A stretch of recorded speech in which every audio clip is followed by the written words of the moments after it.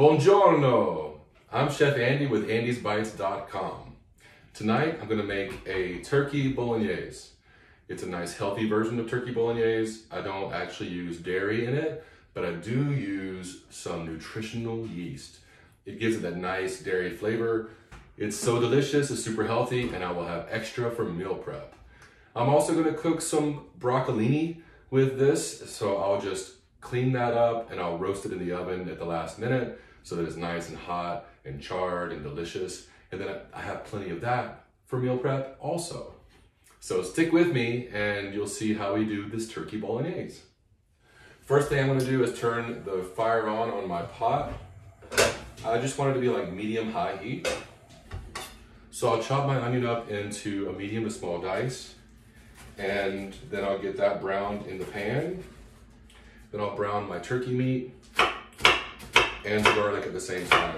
I'm going to put some olive oil in the pan.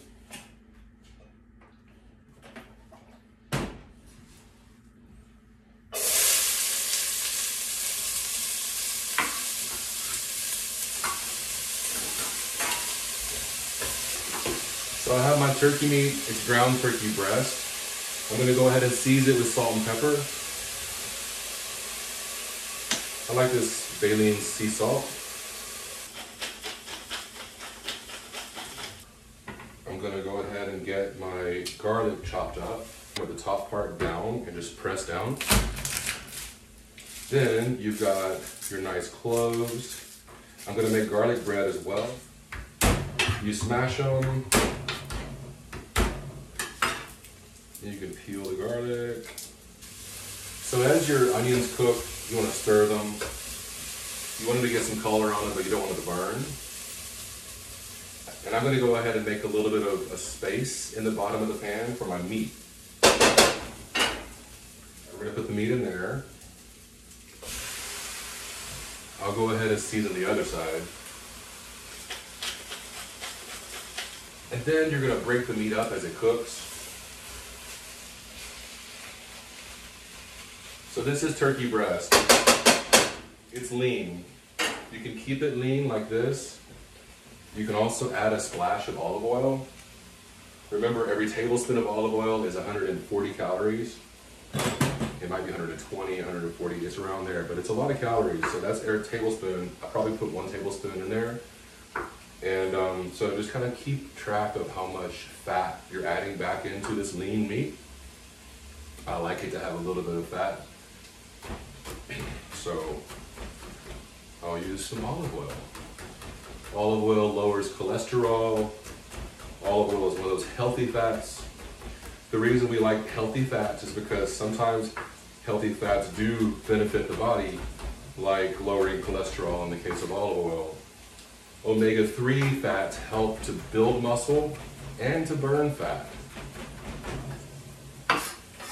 This is why I believe that we should teach kids and adults how to eat nowadays, because we have so much more information than we ever had, and it's so confusing, you know?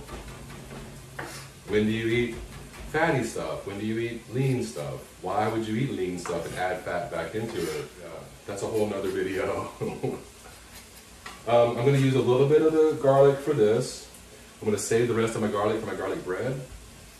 And actually, I'm doing my broccolini with some garlic and some blood oranges today. So I'll save a little bit of this for that. You want to cook the meat completely before you start adding any liquid into it. This reaction called the Maillard reaction that happens when you brown your meat, and that adds flavor. So let it sit, let it brown. It'll do you good. Take your tomato paste and squirt a little bit on the bottom of the pan. Yeah, that's about 3 tablespoons there. I'm going to actually grate this carrot into my bolognese. Grate it on the small grating, small holes. That's the carrot. Now for the celery, I'll go ahead and chop the celery up.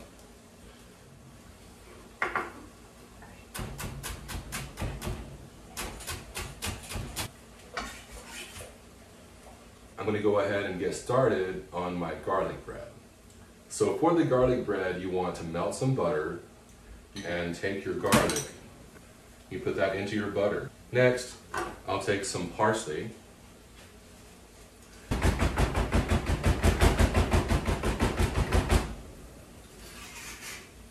Put that in the butter.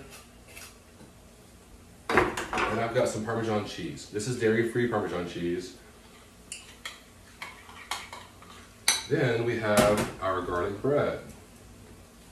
So this is gluten-free garlic bread. We're gonna do a nice, toasty, melty, delicious garlic bread. Full disclosure, this is not the healthiest part of the meal. This smells so good. So now I'm gonna add some Italian seasoning. Stir this up. Take your tomatoes. Now I'm using a couple of types of tomatoes. I've got crushed fire roasted tomatoes. I've also got some petty diced fire roasted tomatoes with roasted garlic. Take this nutritional yeast. We'll stir this up. All right, cool. So I'm gonna put this on to simmer and I'll come back with this in about 30 or 45 minutes. Boom, boom. Buddha, Buddha, Buddha, Buddha, Buddha, Buddha.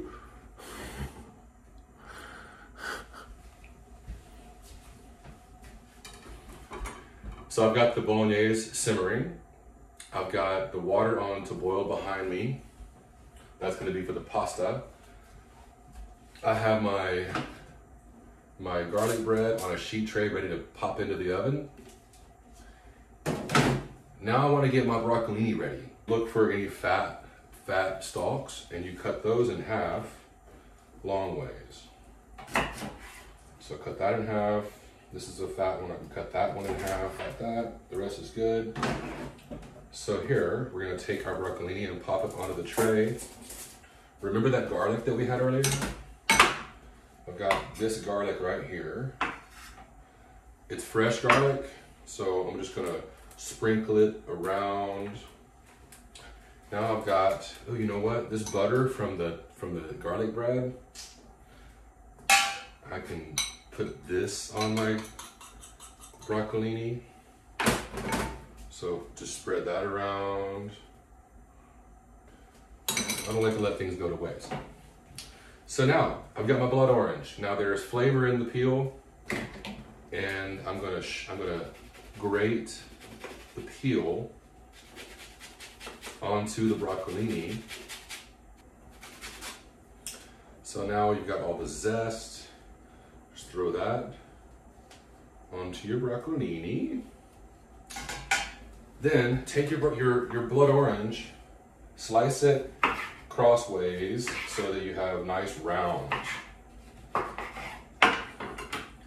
And then we're just gonna lay this all over the broccolini.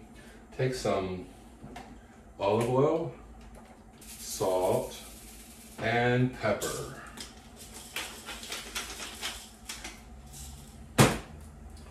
Cool. Now we're gonna toss it around, mix up the butter, get the butter on some of the pieces of broccolini, get the salt and the pepper and the zest all distributed.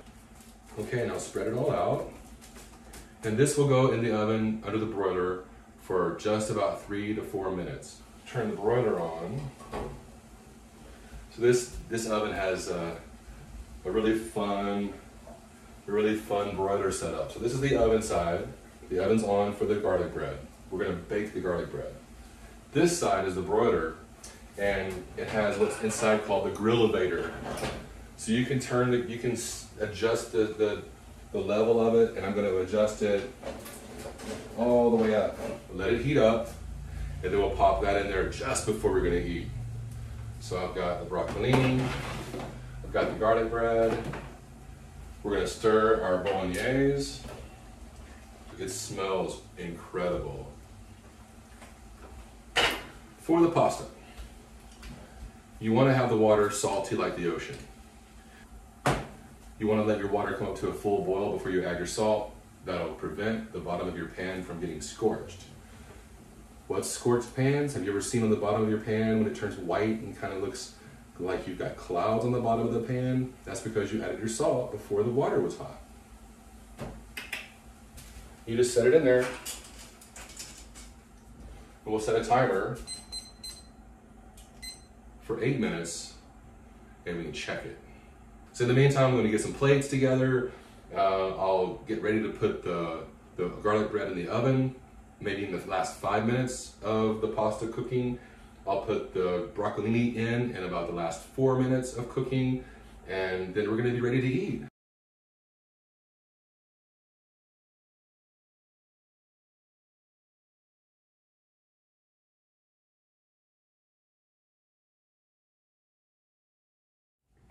So I've got the timer on for, it says 3 minutes and 54 seconds for the pasta. I just checked the pasta, it's coming right along. Don't throw the pasta on the wall, because then you just have pasta on the wall. Taste it. I actually like it about like this. I'm gonna put the garlic bread in the oven. The oven's set about 450 because I don't want it to broil from the top. I want it to roast and get nice and crunchy. And then this, I do want to roast from the top. This is the broccolini. So I'll throw this in here. That's broiling. I'm gonna drain the pasta and we're rocking and rolling. Getting ready to do it.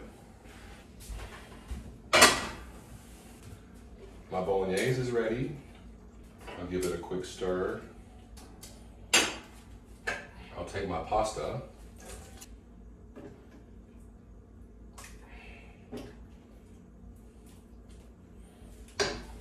I found that about a cup to a cup and a half is a good serving of this bolognese. It has so much meat in it that works out pretty well. So toss your pasta around.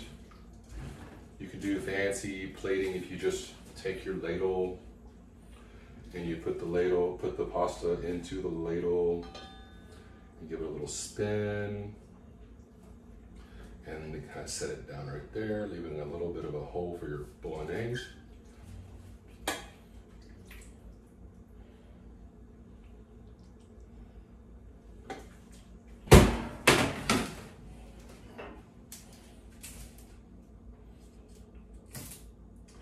I love the crunchy bits of the broccolini when it's nice and roasty. That was my timer for the broccolini. I'm gonna set this up here since it's hot and that's kind of my cooling rack. I'm gonna get the bread out.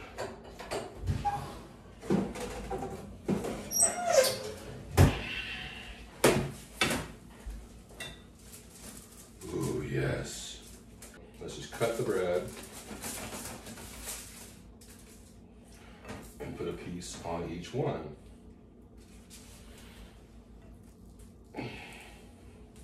And then if you want to garnish, you can use some fresh oregano. The little fresh oregano leaves are really beautiful. Just throw some on the plate. All right, well, I think that's it. I'm about to go chow down on some turkey bolognese. I've got my blood orange broccolini and some gluten-free garlic bread. I'm Chef Andy with andysbites.com. Thanks for watching. I'll catch you again next time.